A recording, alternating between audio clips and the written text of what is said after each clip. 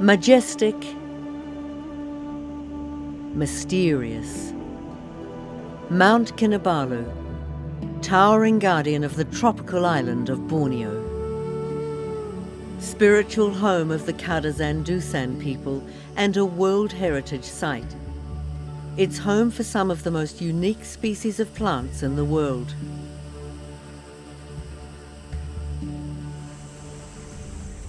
Below the mountain to the east, the farming district of Poring quietly stirs.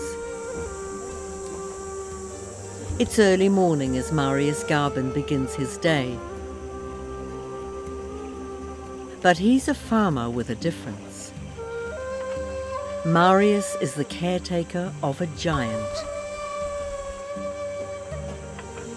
This man has devoted his life to one of the biggest, smelliest, and strangest plants on the planet.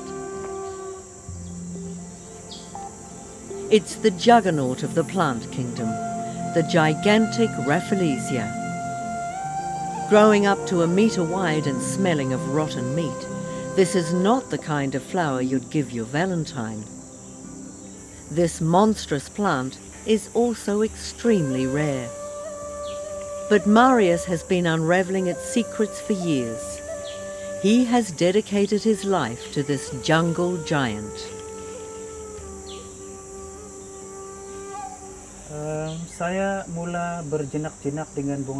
I became aware of the Rafflesia in 1988.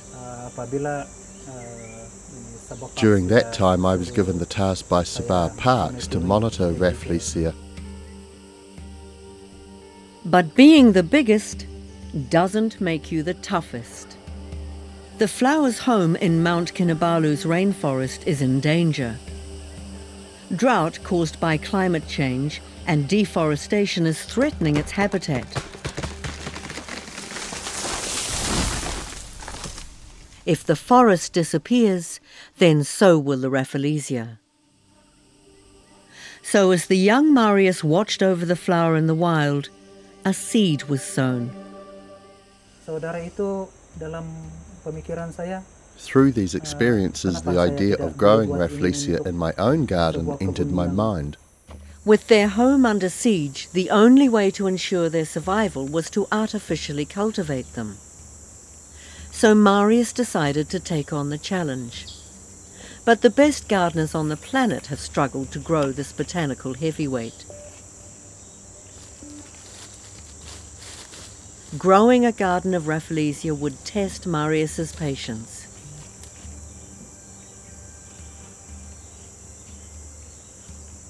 Marius has waited 6 long years for this tiny bud to grow.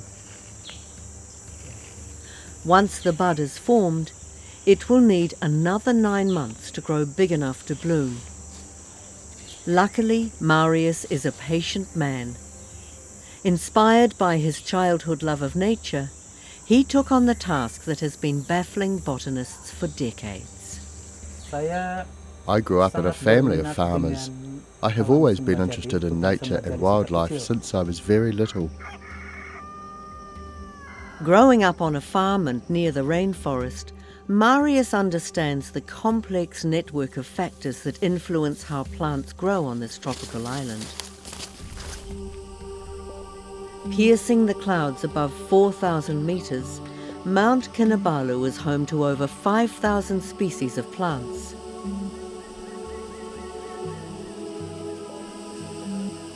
Shrouded in mist, the peak concocts a brew of warm, moist air, the perfect conditions for these tropical plants to thrive in.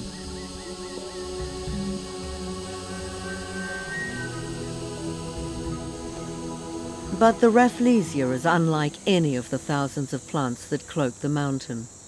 It has many secrets. To cultivate this mammoth flower, Marius would have to understand its complex life cycle. In rainforests like these, a dense web of connections exist between plants and animals.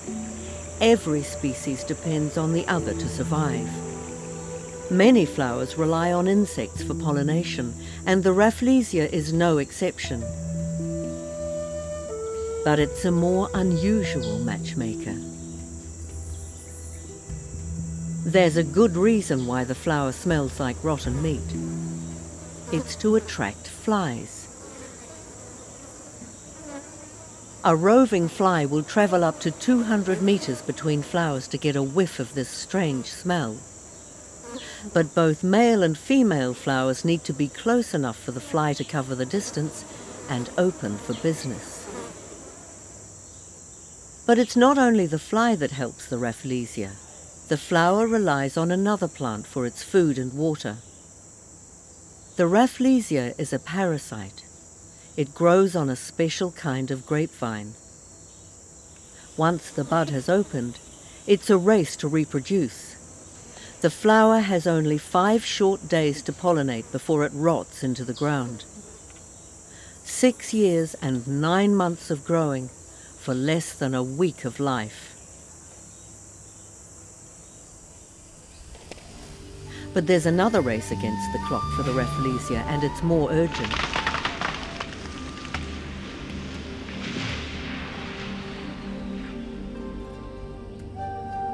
It's the race to save these forests, the only place on Earth it calls home.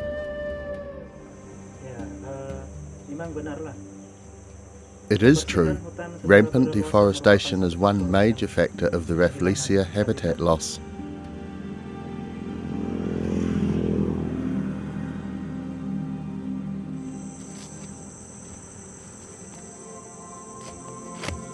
If Marius can't work out how to grow the flower, like the forests, they could be gone forever. For decades, scientists have been trying to cultivate the flower from seed, but with little success. There are indeed many scientists who have made research about Rafflesia, either in Malaysia or outside of the country.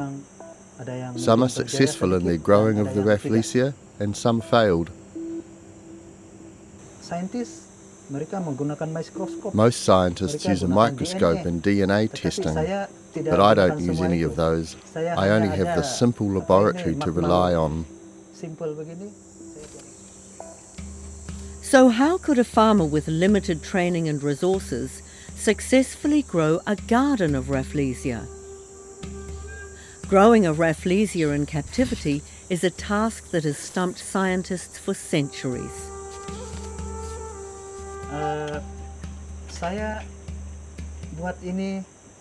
The methods that I have been practicing are not scientific ways, but only through experience.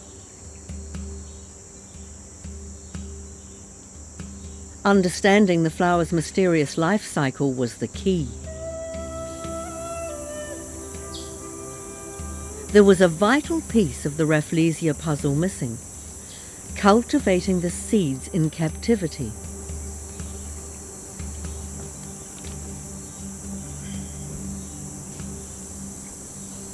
After the flower is pollinated, its fruit produces hundreds of thousands of seeds. But these seeds will only grow inside the stem of the host vine. So how do they get inside? If they fell, they wouldn't penetrate the vine's tough bark. It was the scientist Louise Emmons who discovered it was a tiny tree shrew that was responsible. She observed the animal feeding on the pulpy fruit of the flower full of seeds. It then sharpened its claws and teeth on the vine. From my experience, we learn from the animals and their roles in the process of seed dispersal in the forest naturally.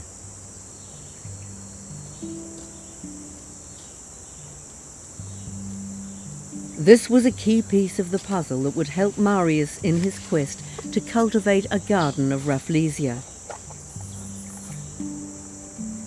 Armed with his hands-on approach and some simple tools, Marius applied this discovery and succeeded. Like a tree shrew, Marius carefully transfers the seeds from the fruit of the flower into the stem of the vine. But even with its life cycle complete, there are still many threats. First, insects, pests, the larvae. The insect injects itself into the bud and it will die. The second is a fungal disease. Fungus is one of the major factors, damaging the vine and the bud. Thirdly, something that cannot be avoided, the long drought. Because Rafflesia need a lot of water, when it is too dry, most small buds will die. Insects like these will make a meal out of the bud, and fungi can kill it. Covering the bulbs helps protect them from pests and the heat of the sun. But the dangers aren't just natural. His bulbs are sometimes poisoned or destroyed by jealous locals. There were a lot of challenges, a lot of trouble when I first started. People were envious of me. Marius has to keep an eye out for Rafflesia poachers. A black market also threatens the flower's survival. It's a highly prized botanical specimen and sometimes used in traditional medicine. Apa yang saya tahu sejak dahulu lagi bahwa Based on what I know, Rafflesia is known to be a form of traditional medicine and herbs for postnatal mothers. It takes dedication, passion, and very green fingers to keep this flower growing in captivity. But the work has its own rewards.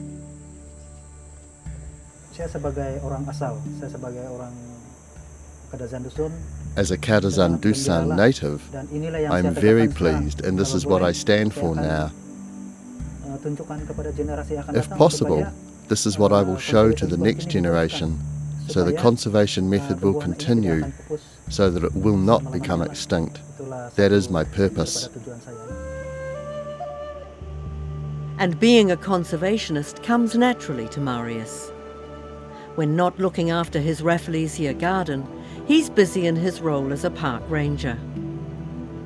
Marius and his colleagues are working to ensure the rainforests and the Rafflesia will be here for future generations.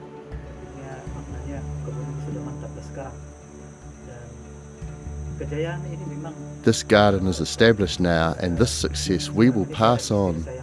Today my wife and I are still working on it, but our daughter Vivian, who is still studying at university, after she graduates, she will take over. Marius has not only pioneered the growing of the Rafflesia in captivity, he's developing a new industry for himself and for others. His Rafflesia garden provides an alternative to selling land for cash crops. It's an investment into their future. It is better to work the land yourself. With this, the land can work for us. If we sell the land, in an instant the profits will run out. Then there are no benefits for future generations. This is my advice. Those who have land near the tourist route, come on, let's do it. And I am willing to give guidance and my time to help develop your land. Because our place is rich, it is rich with vegetation. That is all. Like a magnet, a Rafflesia in full bloom attracts visitors from all over the world. They've come to witness this rare moment in the flower's life. Safely tucked behind an enclosure, a Rafflesia with an impressive girth is on display. Each bud takes 9 months until 16 months. This is Marius's life's work, successfully growing a garden of Rafflesia. And it's thriving. Really lucky to see it, actually. It's fantastic. It's big. Very nice to see. It's great. Marius is indeed the giant's guardian. Conservation, everyone should be involved. Like the former President of the United States said, conservation from the people to the people. Kalau orang semua If everyone is involved in conservation, our planet may survive. We will be safe. Our plants will be safe. Our Rafflesia will be safe. Selamatlah bunga Rafflesia kita dan semua.